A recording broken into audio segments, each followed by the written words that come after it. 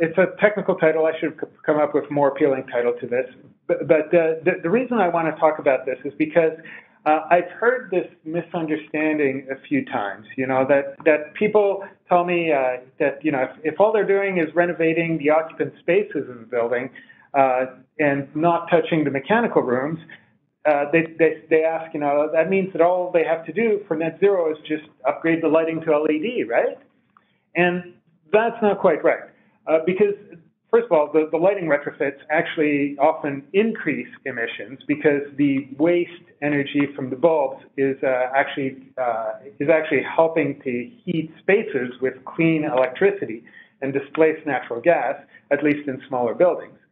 But the bigger reason is because if you're looking for opportunities to move towards net zero while retrofitting the occupied spaces, you should be looking at the thermal distribution systems.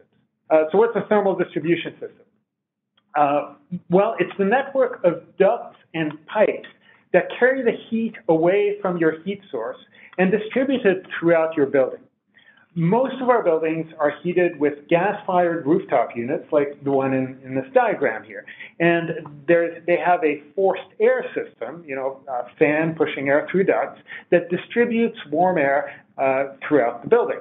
And that's what keeps us warm in the winter. RTU supply temperatures are typically around 50 to 60 degrees Celsius, and they cool down as the air cools down as it moves through the ductwork. So what comes out of your diffusers might be around 40 to 50 degrees Celsius once it hits the room. Moving to net zero usually means replacing those gas-fired units with heat pumps. And the heat pumps might be either air source or ground source, but that doesn't particularly matter here. In either case, the supply temperature of the air that a heat pump produces is going to be lower than that of a gas-fired unit. Whereas a gas unit was producing air at 50 to 60 degrees Celsius, a heat pump is only going to manage 40 or 50.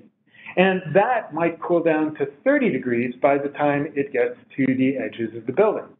Now, you can still heat a building with 30 degrees Celsius air. You just need more of it.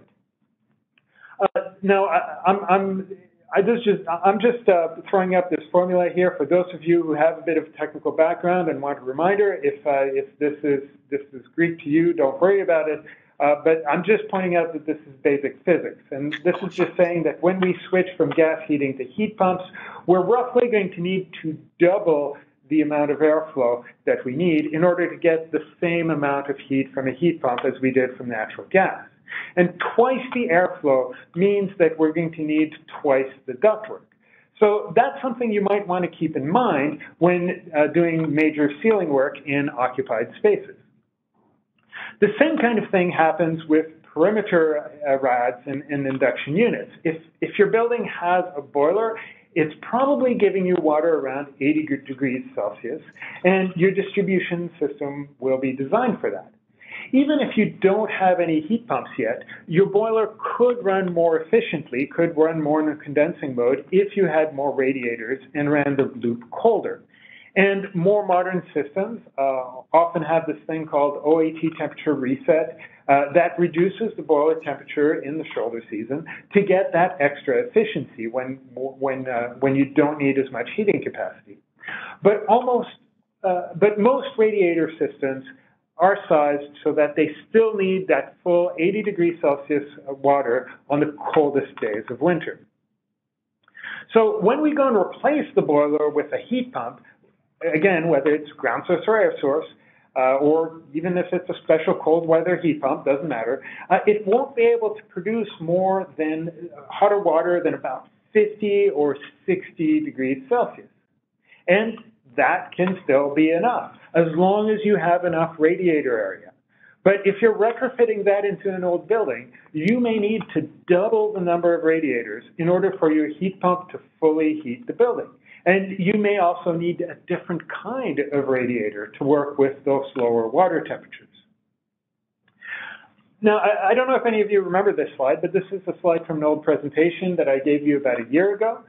Back then, I was explaining the need for a zero carbon transition plan that lays out the order in which you should do the net zero retrofits. And here I'm just highlighting where this ductwork and radiator work should fit in. In most cases, you should be looking at to do your distribution loop upgrades after you've done what you can with the building envelope, but before you put in the heat pumps. Because your envelope upgrades are going to reduce the number of ducts and radiators that you need, and those distribution upgrades are in turn going to reduce the size of the heat pump that you need. If you do it backward, you also run the risk that your system may not have enough heating capacity in the coldest days of winter, in that gap between the heat pump upgrades and the distribution system upgrades. And this is often what gives heat pumps a bad name, because the technology it's not the technology that's at fault, it's because there are a lot of systems where people have out there in the marketplace where people have gone in and done those heat pump upgrades without paying attention to the distribution system upgrades that should be happening at the same time or ideally in advance. What is it that I'd like to you to take away from this presentation? Not the math equation, don't worry about that, your consultants will take care of that. But if I had to pick 3 things that I'd like the people in this group to remember from this presentation, it's this. First of all, net zero emissions affect the office spaces, the occupied spaces too, not just the mechanical room. In general, you're typically going to need to double the ductwork and double the number of radiators as you move to a heat pump. You might be able to do better than that if you upgrade your envelope first. If you're doing a lot of envelope upgrades, you might not need to expand your ductwork and radiators at all. But if you're doing no envelope upgrades, you're talking about roughly doubling the distribution system. And finally, those distribution loop upgrades should happen before or at the same time as your heat pump upgrades.